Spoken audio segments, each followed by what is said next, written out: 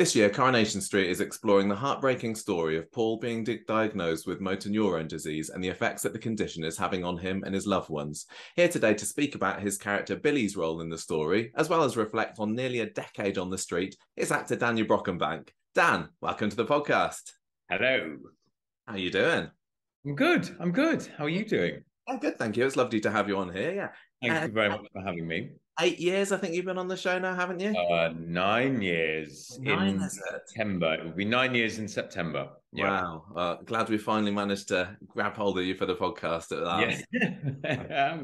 I'm glad you finally grabbed me. Oh, thank you. We got plenty to talk about, obviously, with nearly 9 years of Billy stuff. But I wanted to start by discussing the current storyline where Billy's partner Paul has been diagnosed with MND.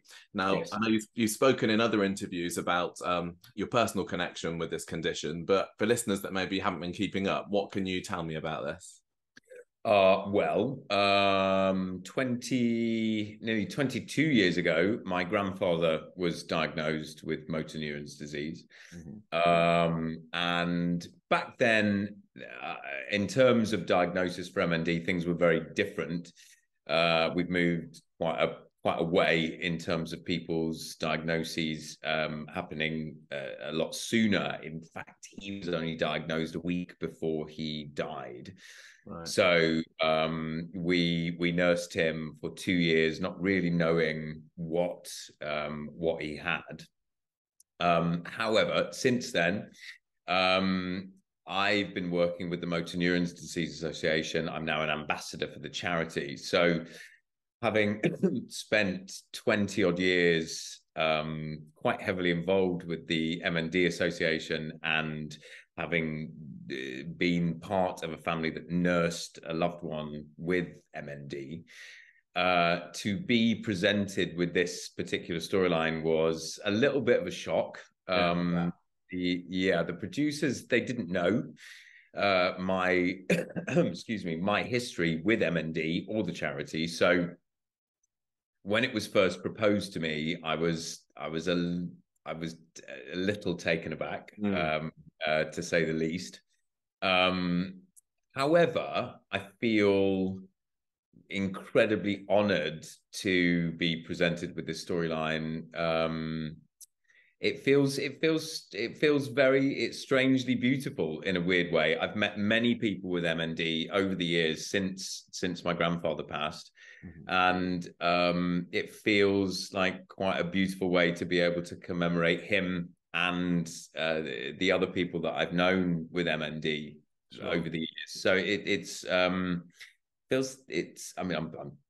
devastated to be losing Peter, but it feels strangely beautiful to be able to play this out publicly, having been somebody that was part of a family that cared for somebody living with MND, to now play Billy as somebody caring for somebody living with MND. It's a strange.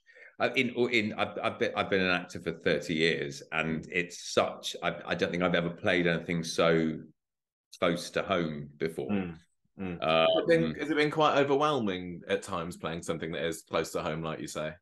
It has, and it's brought back a lot of memories, and it's brought back a lot of emotion in some ways, not just for me, but also for my family as well. I mean, the way that we work at Corrie, they know what we're doing a lot further in advance than what we know. Yeah. And then once I was told what was happening, of course, I couldn't tell my family for quite some time. But when it came close to the release and the press release, I did have to speak to it was my mum's dad who had MND. And I had to speak to my mum and her brother and sister and say, look, how much of this do you feel comfortable with me sharing? Because this was such a brutal familial experience. How can I, share this without impacting on you guys? And they were all very, very supportive and happy for me to share it, because I think we're all very well aware that, you know, the more information there is out there, the closer we may come to a cure. So they were all very comfortable with me to share our family experiences, which I was grateful of. But I had to hold it very close to myself for quite some time before I could tell them. But it's brought back a lot of memories. I mean, Peter's performance is fantastic, and obviously we're shooting quite a way ahead of what you're seeing on screen. So in terms of Paul's debilitation, what is now on screen is very different to what I'm working with day to day. And Peter is incredible. His portrayal of somebody living with MND is absolutely fantastic. But that has inevitably triggered quite a few memories. Have your family been watching it play out on screen as well? Indeed. My mother's watched Corrie since she was a little girl. She can't remember ever watching Corrie. Yeah. So mum watched it long before I was in it. So I get regular texts and voice notes regarding the show and my performance. Yeah. What's her reaction been to watching this? Has she found that difficult, and does she think that it's being done well? Yes, she thinks it's being done very well. And yeah, it's been emotional, and not just for my mom, but for other people I know who are either caring for somebody that's living with MND or who have lost loved ones with MND. I think it's quite a hard watch. Yeah, sure. Yeah. How have you found the reaction from viewers? Because this has been playing out for a couple of months now, hasn't it? Yeah. It's been mixed. I mean, I think on the whole, it's been incredibly positive. There's been some people that have said they can't watch it because it's bringing up too much emotion. Other people who are very, very thankful that we are highlighting this as a subject. The thing is with Corrie, like, you know, it's a very loved show. It's a British institution. And there will always be things that we do that some audience members don't like. Yeah. Some audience members love. You know, you can't always please everybody. No. But I think with this particular storyline, I think it's hard hitting for those that have had an experience of MND in their personal lives. Yeah, and I think you could say the same thing for, say, Sinead's story and Hayley's story, going back a little bit longer as well. Yeah, of course. So, and again, I think with either Sinead's or Hayley's story or this one, you're always going to get that juxtaposition with people who are watching it and going, "Oh my God, I can totally relate to that," and other people who go, "Oh my God, I relate to that. I can't watch it." Yeah, but they're important stories to tell, aren't they? They are. They are. For every real life illness like this, you've then got your serial killer murdering people with hole punches. So you got the balance. Of course. Sorry. So tell me about how the MND Association have been working alongside Corrie for this story.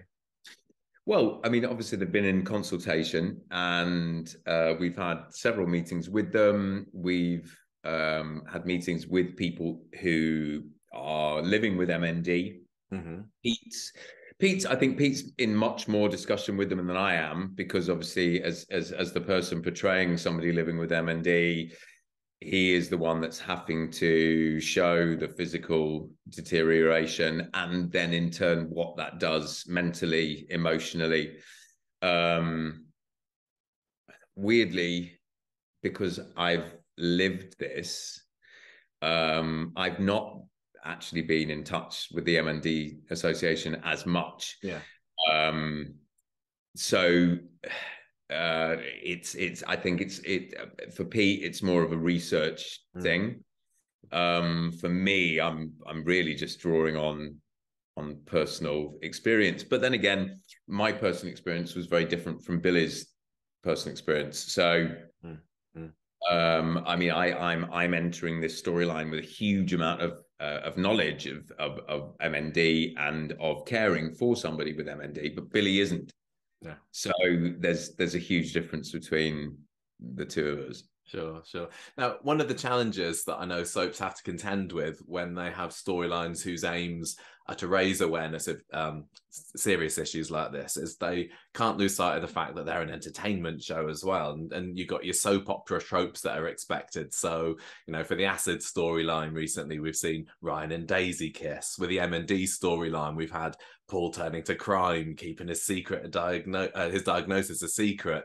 The thing with Zach at the hotel recently. So, do you think it's important that Coronation Street does keep those soapier elements as well, for lack of a better word, in these issue-led stories? I think it's important that we never lose sight of the fact that what we're watching is entertainment. Corrie's Corrie, and with a show like Coronation Street, we have the opportunity to highlight issues, educate people, invoke conversation. But at the same time, we should never lose sight of the fact that we are essentially here to entertain people. Yeah. And Corrie has always had the brilliant balance of comedy and drama. That's what has maintained the show for 60 plus years. Yeah. So despite having an incredibly heavy storyline like Pete and I are playing currently, it's really important that the show maintains a balance of entertainment, comedy, and then what we're playing with this storyline. But also with this storyline, it's important that we also maintain some humor, because even if you are living with MND, if you're caring for somebody with MND, there's still going to be moments of lightness. There's still going to be moments of hilarity, because that is life. Absolutely. And I love, like, the wedding was great. The left-handed darts match that you did recently, the chili contest, stuff like that. Yeah.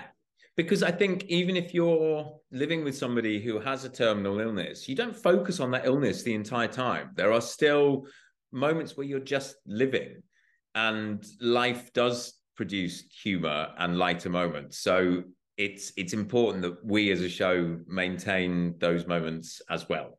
Sure, sure. Well, hopefully there's still more to come as well in the story. There's plenty more to come. Yeah. So, I literally wish I could tell you what we've been filming this week. I can't. Where are you up to now? Are you kind of mid-August at the moment? No, not quite. It's beginning of August. We are. Okay. We'll look forward to that then. So, would you say that so far Billy has been a supportive partner to Paul? Do you think he's doing a good job? Yes.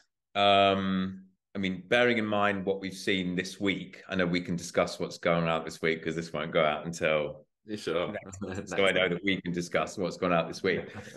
Obviously, we've seen this week Paul having a little dabble with somebody else in a hotel room, and Billy kind of trying to get his head around that. And I think Billy is, obviously, his job as a vicar is to be incredibly caring. I think Billy messes up quite a lot of the time. I think he tries incredibly hard, but I don't think he always gets it right.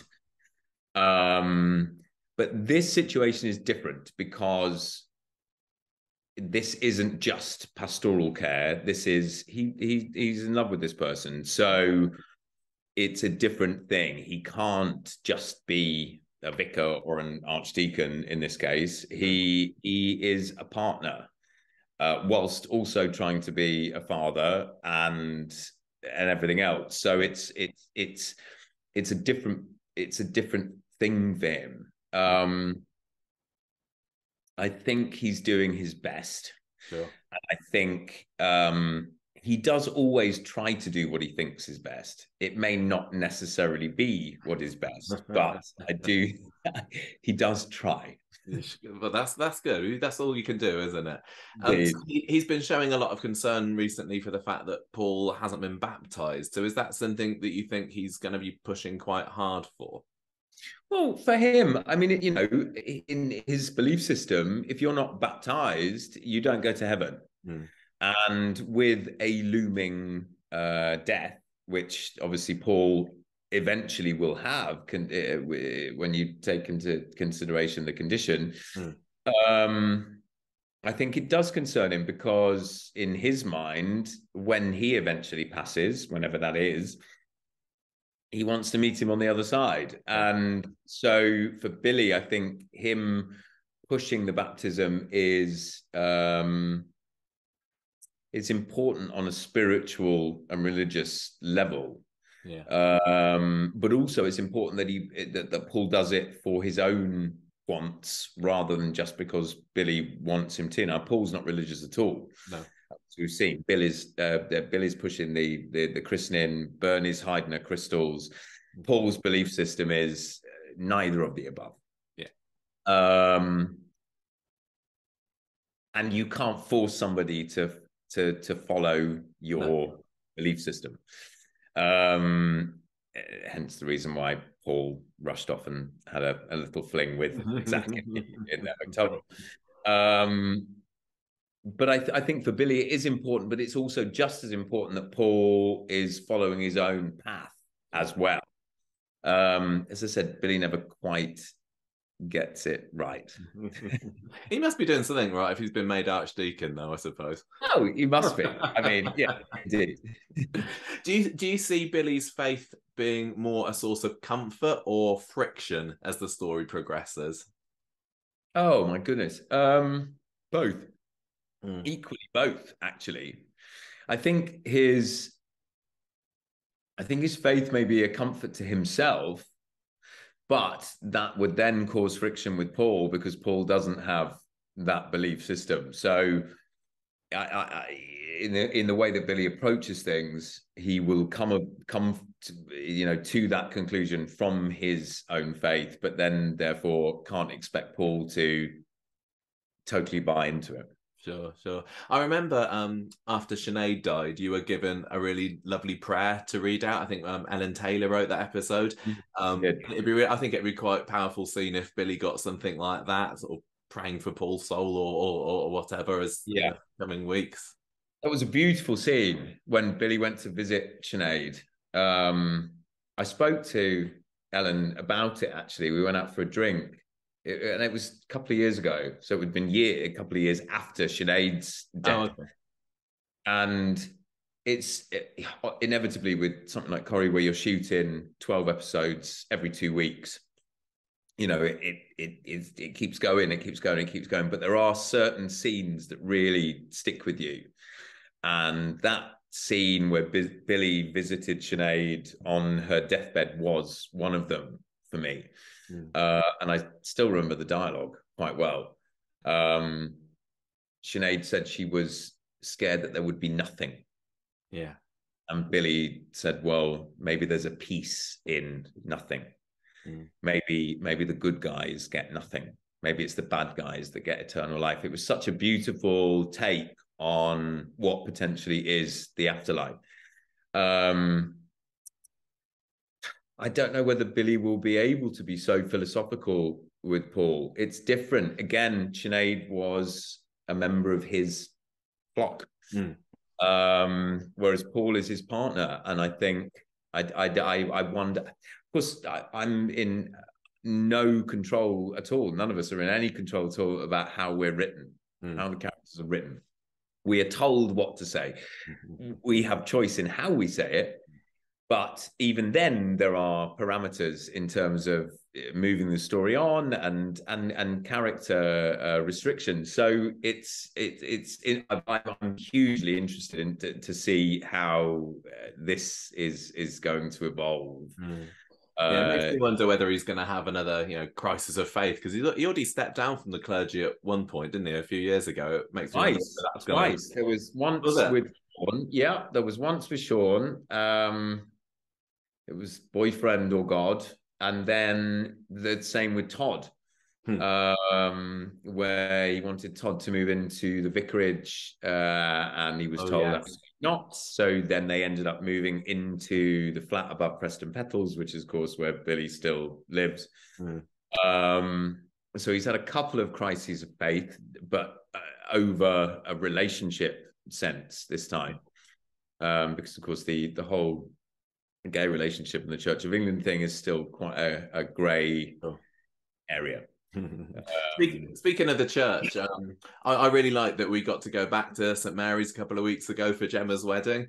Yes. I know, having spoken to members of the cast before, that sometimes wedding episodes can be a bit of a drag and there's lots of sitting around. But I mean, was this one nice to do for you? It was great. It was great. It was lovely to be back in the church. Considering Billy is a vicar, we rarely see him doing vicary things. You dish out soup, Dan. That's all the vicars do, isn't it? Just dish out soup for the home. He does good soup. He does amazing soup. Amazing soup. I think during all the COVID nonsense, it was we weren't allowed to shoot off site. So there was a couple of years there where we were very restricted to only shooting with what we had available to us. I would love Billy to be seen doing more vicary things. Yeah. However, we do just see him sort of wandering about wearing his dog collar more often than not doing vicary things. He's either in the pub or in Roy's Rolls or, you know, whatever. But it was wonderful. I mean, Gemma's wedding was fab. I loved doing it. I think you might be able to tell me if I'm wrong, but I think that may be the first successful wedding that Billy has ever conducted. It might well be, because it was. I think all of them have been disrupted at some point prior to the actual I do. I think you're right, because most of the weddings these days on Coronation Street take place at the hotel or the bistro, which Billy wouldn't be doing. But I think it's the first one in a good long time that he's certainly done more funerals and christenings than he's done weddings. But I do think that Gemma's wedding may be the first one that has actually got to I do and has had the I now pronounce you man and wife. Yeah. But it was great. I mean, you know, Gemma's dress was just incredible, wasn't it great? And the whole thing was lovely. And the thing is, when you're out on location, it's like a school trip. It's so nice for all of us to get out. I mean, we love being there, but it's so lovely to have everybody out for the day or a couple of days doing something a bit different, you know. And you're right. I mean, the weddings and things like that, when there's a lot of people, it is a lot slower, and it is, you know, they're long days to shoot what essentially becomes 45 seconds on screen. It's taken us 6 hours to shoot. It is, you know, they're long days, but it is always nice to get out and about. And speaking of weddings, are we going to be maybe hearing any wedding bells for you and for Billy and Paul before this storyline ends? Who can say? Who can say? I mean, as I said to you, I am not in control of what is happening in the storyline, so we will just have to wait and see what the right. Corrie's got close to gay weddings before with Sophie and Sean, and then Rana and Kate. But again, never actually quite made it to the. Never quite made it. They were all lesbian weddings. So maybe this one with two men. Maybe that is the trick. Actually make it down the aisle, if indeed it. Well, whatever moments of happiness are ahead for this story, we know that there's no way it's going to have a happy ending, like you said. And whether it comes, I don't know, the next 12 months or even 3 years down the line, we know Paul's not getting out of this alive. So how do you feel about the prospect of having to perform what's going to be some really gut-wrenching scenes? I think it's from an acting perspective, I think the thing is with this storyline, for me as a person, not as an actor, as a person having gone through this with my own family, there is such a personal connection to this storyline on so many levels. Then as an actor, therefore, you feel there is a huge responsibility to portray this with truth and integrity on every level. Yeah.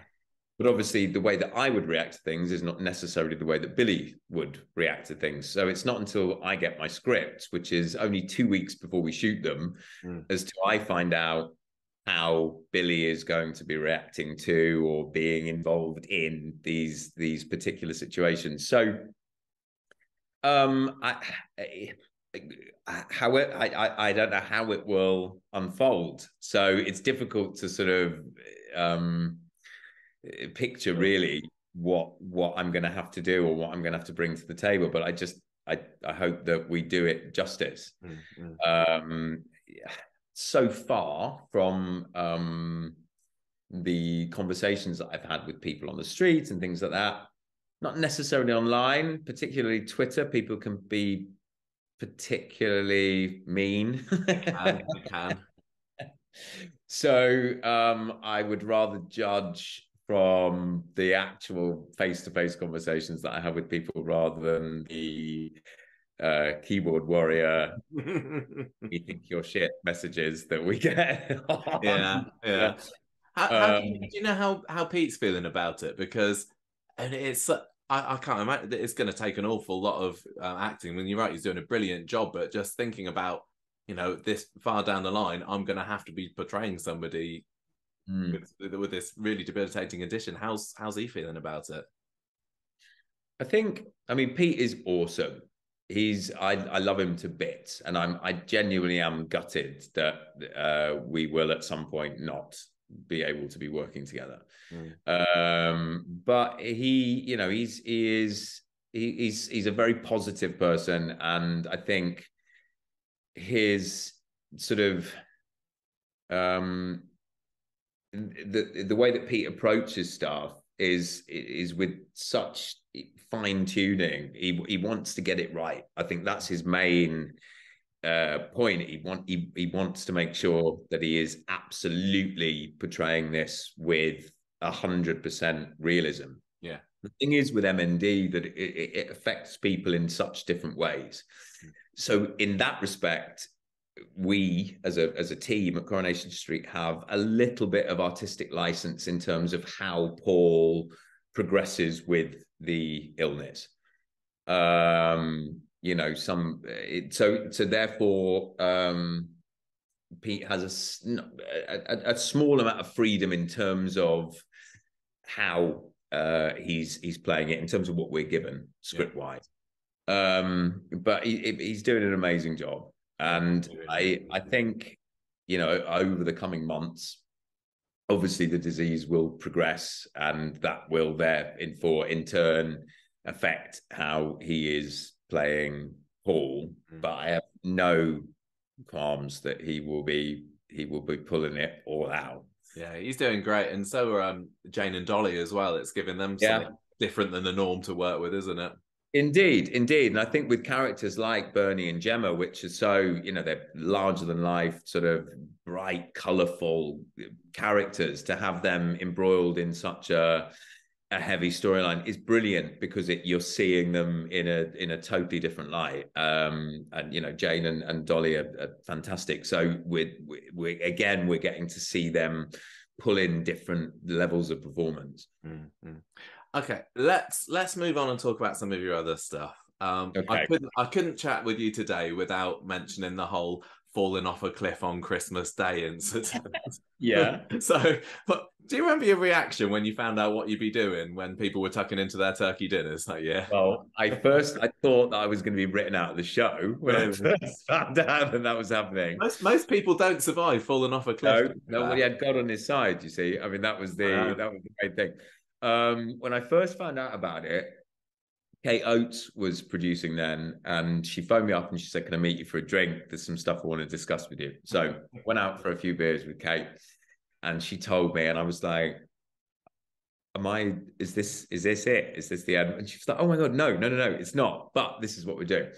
So to bring the provenance of the character of Billy 16 years prior to his entrance into the show was incredibly clever. I mean, just to weave that into the history of Corrie and the death of Susan, which had obviously never explained, and all that kind of stuff. I was incredibly excited about it. Incredibly. I mean, to be part of a Christmas Day episode. Now, I grew up in a household where we never missed Corrie on Christmas Day. Yeah. Corrie Christmas Day, you'd finished your dinner, you'd everybody was full of sherry or whatever alcohol they'd consumed that day. Obviously not as a child, of course, my parents. Yeah. But Corrie Christmas Day episode was, Corrie Christmas Day episode. You didn't miss it. And the big ones, aren't they? They're the big ones. So to be told that I was going to be part of it, and not just part of it, but part of it in such a large way, was incredibly exciting. To be honest, playing a vicar, I didn't expect that to be my first sort of major involvement. You know what I mean? I thought it'd be in a church delivering a sermon somewhere, but it was such an exciting few days. I mean, I love Chris Gascoigne, adore working with him, adore going out for pints with him. He's a beautiful man. So, and the thing is as well, when you're on location, normally it would be like Gemma's wedding. There'd be loads of you out. So to have just a couple of you out with the crew is a kind of different experience to just having 30 of you out and crew. Yeah. I remember being quite insistent with Kate that if we were going to do what we were going to do, that I wanted to do it myself. Right. And she was like, no, insurances, we can't. And I was like, no, if you're going to chuck me off a cliff, I want to do it. Can we find a way to allow it to be me as much as possible? Yeah. I'd like to do it. We did have a stuntman on, well, with a few stuntmen there, but one particular that was looking similar to me, just in case I bottled it at the last minute. But they did find a way for me to do it. And it was thrilling. It was really, really exciting to be. We were in the Peak District somewhere, I think somewhere in Buxton, if my memory serves me correctly. And they did find a way to make it possible for me to do it myself. In the end, they had a scaffolding built up against the side of the quarry, covered in green material with a crash mat on it. I think I fell back about 8 feet. It wasn't a huge amount, but it was big enough. It must have been a bit scary to fall back on. But it was thrilling, and I didn't. As I said, my mother is a massive Corrie watcher. Of course, I can't and don't tell them what is going on in the show. And all I'd said to my mom was that I was quite heavily involved in the Christmas Day app, and I'd done all my own stunts. That's all I'd said. And of course, prior to Christmas Day, Billy had been locked up in the boot of Peter's car, drunk on vodka. Peter had forced vodka down his neck and locked him in the boot of his car. And there was, just before Billy slipped off the edge of the cliff, Peter drags him out of the back of the car. And I'm sat with my family watching it on Christmas Day. We're all there full of turkey and whatever else. And Mum was sat in front of me on the floor on a beanbag. And as Peter dragged Billy out of the boot, sort of threw him on the floor, Mum turned back to me and she said, "Oh, is that what you meant by your own stunts?" I went, "Mum, just watch it." And then Billy dropped off the edge of the cliff, and my mum went, "No!" Like screamed at the television, and then it cut to commercial break, and she turned to me and went, "Oh my god, have you lost your job? Is that it?" My dad sat next to me on the couch, and he went, "He's been filming this week. Of course he hasn't lost his job. Like, he'd have been gone months ago if he..." Yeah. And she was like, "Oh my god, no mother should ever have to watch her son drop off the edge of the cliff." She was like all dramatic. But it was brilliant. I loved that. I loved that. Yeah. Great. So the story did lead to some rather dark stuff for Billy, didn't it? And I love it when Corrie goes dark, but that was particularly bleak what Billy faced after the fall, wasn't it? It was an unexpected prescription drug addiction, which then led into stuff that was a little harder. Quite unexpected from my perspective. as I said, we are never, we're always at the mercy of what the writers throw at us. So my job is to take what the writers give us and bring it to, you know, to life with the character. And sometimes when you're faced with things, you think, what? Like, oh my God, really? Okay.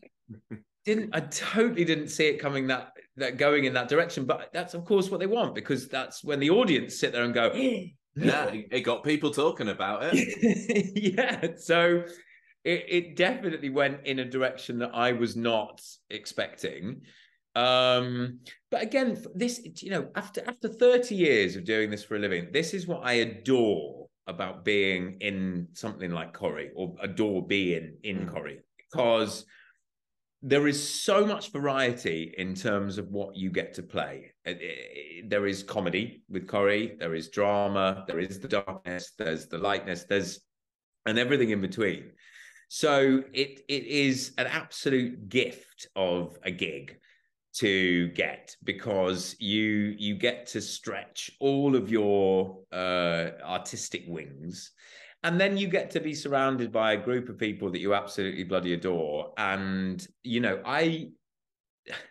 there are days, I mean, don't get me wrong, some days it's hard work. You know, you're working 7 till 7, and that's not the prep time on top of, that's just what you shoot, learning your scripts and all so that. yeah, so sometimes, you know, you're in bed by 9 p.m. and I'm up at 5, and then you've still got to eat, walk the dogs, clean your house, take your rubbish out, do your laundry, learn your lines. Like, you're still gonna have a life.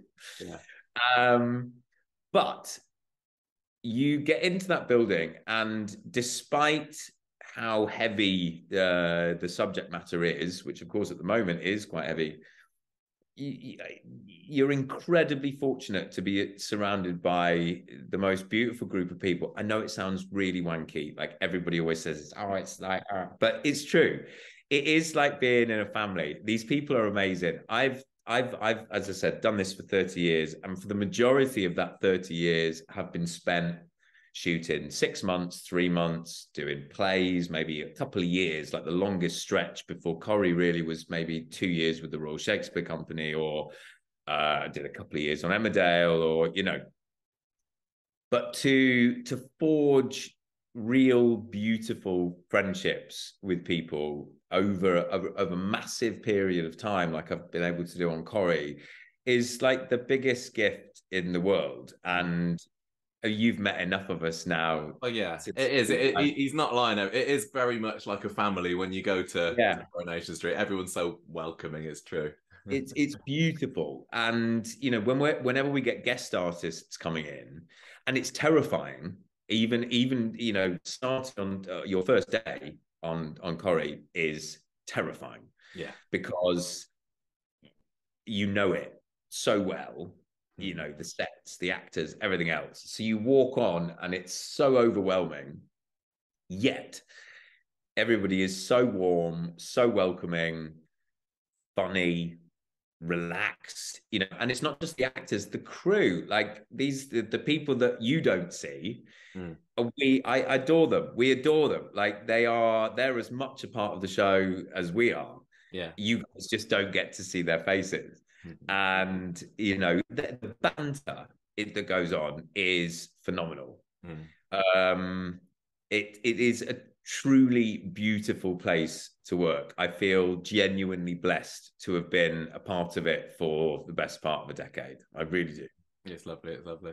You mentioned before about all the other stuff that you've done before Corrie, and the stage and everything. Now, we do know that you got a good set of pipes on you. And one of the things that I really loved, a happier Christmas for Billy, is when you were there tinkling the old ivories in the Santa hat, Victoria Street a few years ago. Do you wish you had more of an opportunity to just burst into song? No. Thing was with no, so my playing the piano and my singing skills were very much kind of under wraps, really.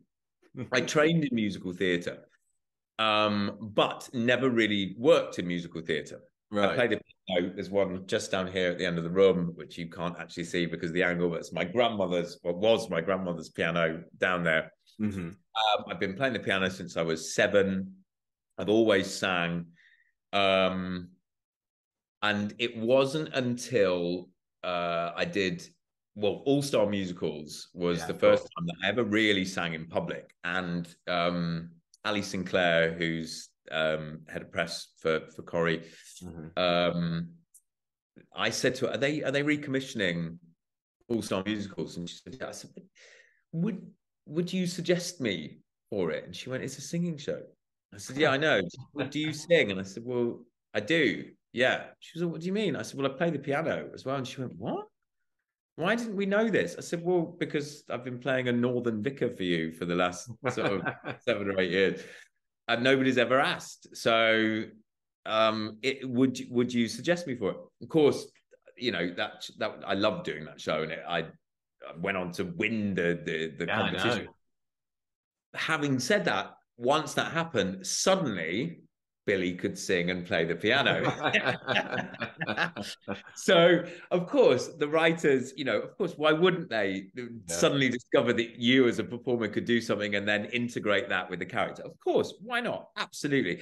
And I did love the storyline where they got a piano in the flat. Oh, yes. The flat was burgled and the piano was smashed up. I think we only had the piano for 1 episode. And I was like,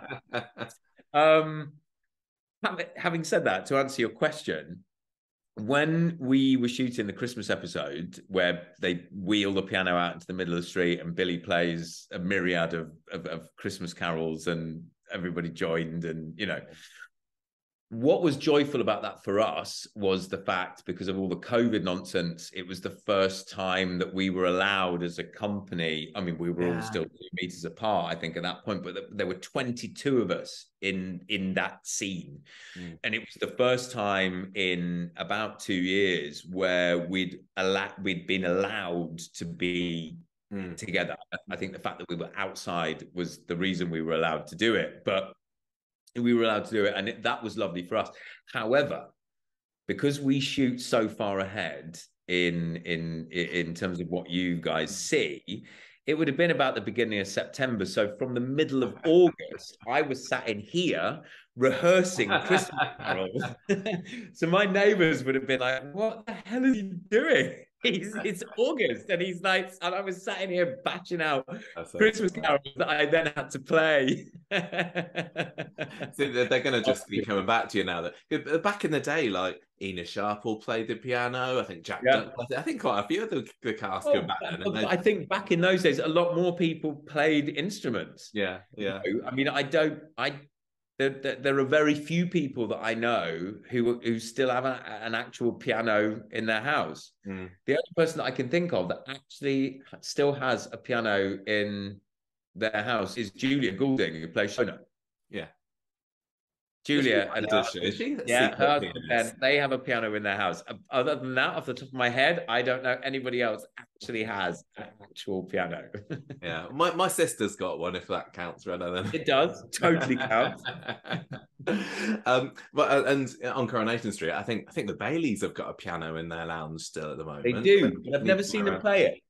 No, never seen them play it. And then, of course, you got your organ at church. So maybe we just need to have a story where the organist drops dead in the middle of a service or something, and Billy's like, "Don't worry, everyone, I've got this." It's very different to playing a piano. They're very different. I mean, that's 2 sets of like keys there. Like, so you've had such an incredibly busy time of late because there was all the summer stuff last year. Do you enjoy being busy like this on the screen? Yes, I would much rather be busy than not. I'm happy. I spring out of bed in the morning when I'm going to work. I can't wait. I love it. Every day when I drive into that studio, I can't believe my luck. It's still, after all these years, I'm still like, oh my God, this is where I work. Like, this is awesome. I'm much happy. The thing is with being a creative, I think you sort of feel purposeless when there's nothing to be creative with. Yeah. And because of the constructs of the contract, I mean, we can do other stuff outside of, but because of the way that we're contracted, it's very difficult to fit other stuff in. You know, and you know, as viewers, you will notice that sometimes characters do just drop out of the show for a month or 2 months here and there.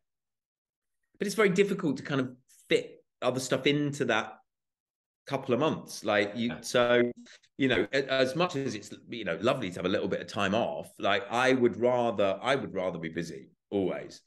You know, a few days here and there off is delightful, but I'm definitely happier when I'm busy.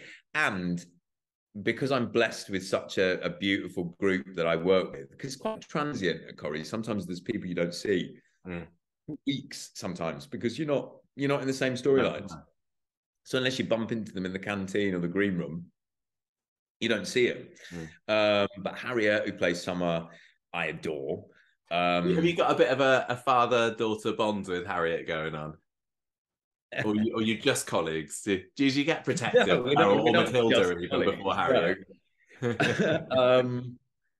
Harriet is far more mature than I am. If you ever do a podcast with Harriet, she will tell you. Every time Harriet sits down on set, I make a fart noise. I go, every time she sits down, she like rolls her eyes at me like, "Oh my god, like just grow up." I mean, it's ridiculous. She's a beautiful human being, she's a beautiful young lady, and we have a great relationship. I would say I take the piss out of her more than I father her. I also love the relationship that Billy has with Todd and has done over the years. And I'm wondering how long it's going to take for Todd to try and wheedle his way back into Billy's life once Paul succumbs to his condition. Oh, goodness knows. Oh my god, as I said, that's the writers. I have no idea. I don't know. It's been such an interesting journey with the character of Todd and Billy. You know, when I think back to when I first joined the show, and Todd really kind of just took the piss out of him and was very much, you know, like, oh god, bother her, you know, very sort of dismissive of Billy's views and his faith. And then, of course, they ended up falling in love and having this mad, passionate relationship. And then ultimately, sort of that fell apart. And then after adopting a child, and you know, so goodness knows where that will, if indeed that will ever develop back into something else. I don't know. Yeah, I quite enjoyed Billy and Sean as a couple right at the very beginning as well. But it's a very different relationship. I mean, you know, as the viewers have got to know Billy over the years, I've also got to know him. You know, as the writers flesh these characters out. You know, when you initially cast for a show like this, you're given a brief of who this person is, but it's relatively small. Yeah. And then, of course, as time goes on, that is fleshed out with backstory and all sorts of, like when they brought in Billy's brother Lee. And then you suddenly discovered a huge amount about Billy's past. And then when they did the story about Susan Barlow and all that, suddenly you discovered more about Billy's past. And so as an actor, you're continually learning who this person is and why they became the person they are now. And then ultimately that changes how you play them and ultimately who they are in that moment. So I mean, I would love to be there in another 10 years. And if I am, I wonder whether I'll look back on where I'm playing Billy from now and he will be a different person to who he is at this moment. I don't know. Yeah. You mentioned earlier as well about the fact that you sometimes you go weeks, months without working with other people on the cast. Is there anybody who you'd like to have some scenes with that you either haven't done for a long time or maybe not at all? Oh my goodness. I mean, yeah, there isn't anybody that I wouldn't like to work with, really. I tell you what, I love working with, but it's for all the wrong reasons. It's Simon Gregson, because I love Si, and we get on in real life. We get on like a house on fire. On set, we can barely get through a scene without giggling, and that is joyful. It's joyful.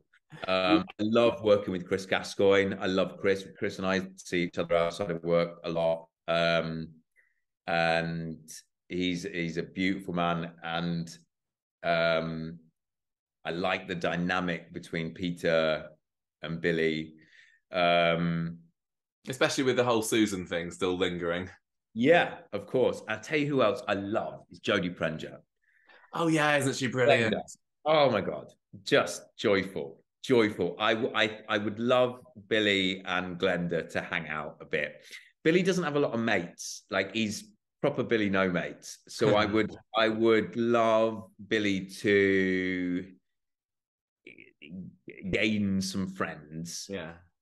And I think what Corrie does brilliantly is pairing characters that are really opposite and finding the sort of interesting sort of moments that those opposites bring. You know, like you had Carla and Roy, for example, like totally opposite characters, but this beautiful pairing of these two characters that was just, it was, you know, I mean, Carla and Billy. So Ali and I are really good mates. In fact, we're going on holiday together yeah.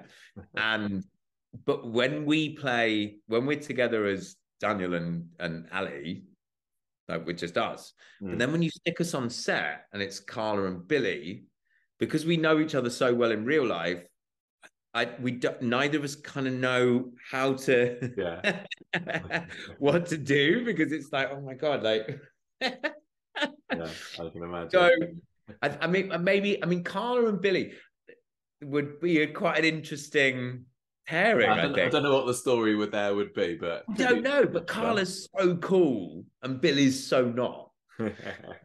That's I don't know. I think that would be quite an interesting mix. Yeah, maybe Carla and Billy. That would be cool. I want to see Granny Spellman come back and cause a bit of havoc for Billy as well, because she was a force of brilliant, wasn't she? Wasn't she brilliant? So good. Yeah. She was brilliant. Yeah. And until we've heard that the characters died off screen, there's still the possibility. Sometimes they say that Summer's gone to visit her for a bit, don't they? If Harriet's been off screen for a bit, it's like, oh, she's visiting. We've never met Billy's mum either. No, that's true. Yeah. So there's always a little bit of room there for potentially something to come in. Sure. Who knows? Who knows? Yeah.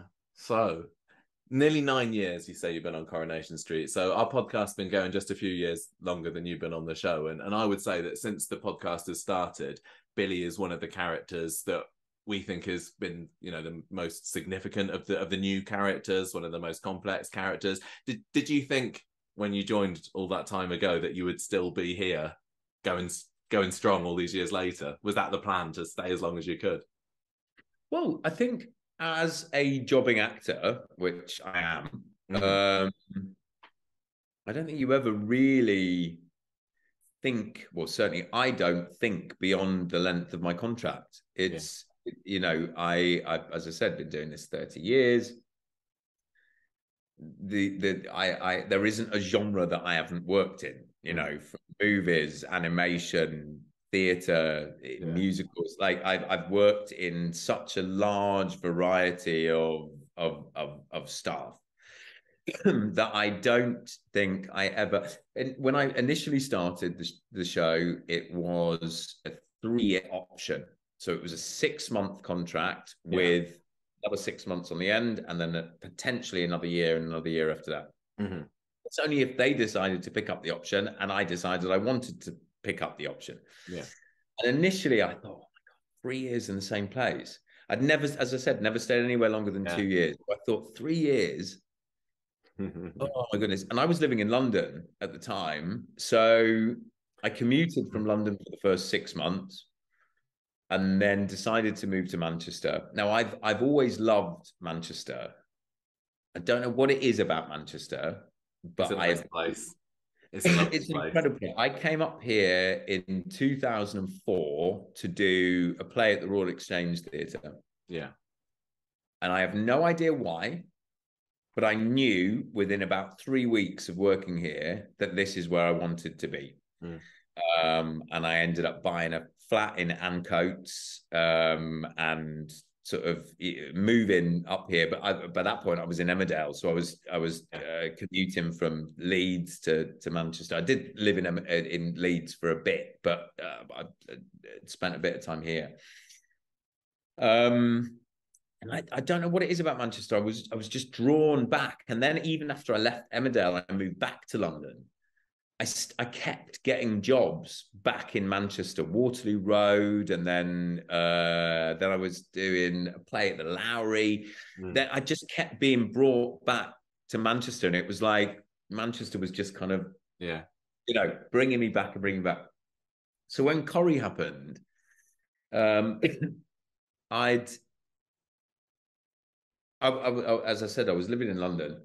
I commuted for the first 6 months, and then thought, right, I mean, it costs a fortune to travel backwards and forwards, to live in 2 places, which I essentially was at the time. So I scrapped off London, moved up here, and I couldn't be happier. I love it up here. I mean, I've absolutely fallen in love with Manchester, the people, the place, and I've properly made a home here. Yeah. I think even if I wasn't in Corrie, I would stay living here now. Like there's no way that I would move back down south. But in terms of the length of contract, I don't think I've ever really. It's about, it's like touching wood. You want to, like, I'm happy to stay at Corrie. I love Corrie. I think because I'd had a 21, 22-year career by the time I got to Corrie, I'd spent my life living out of a bag. Yeah. Spent my life traveling. I'd lived all over the world, all over the UK, constantly traveling. The beautiful thing about Corrie, and maybe this is just my age, is that I now have a work-life balance. I get to wake up in my own bed. I get to get my pants out of a drawer rather than an overnight bag. I shower in my own bathroom. Yeah. I'm not constantly chasing the next contract. I feel like I've got 3 dogs. Like I come home to the dogs and there is a work-life balance. Whereas when I was just jobbing all the time, I'd sometimes I wouldn't be home for 9 or 10 months in a year, and I'd traveling from one place to the next. So Corrie has given me a life as well as a career. Do you know what I mean? Like it's both. It's a balance of both. And your mum must be pretty proud of you as well, being on Corrie. Of course, she loves it. She loves it. Of course, she does. But as I said, she loved it before I was even in it. So it's not like made it weird for her, has it? Seeing you and it's like, oh, is that Dan? Is that Billy? I think so. I think because she'd seen me in so many other things prior to me going into it. And as I said, with every contract that's offered, it feels like a gift because it's like, oh my God, okay, they want me to stay. I'm happy to stay.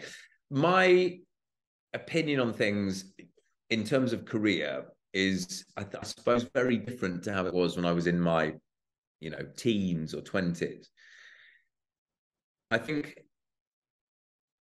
I'm so happy at Corrie. I'm really happy there.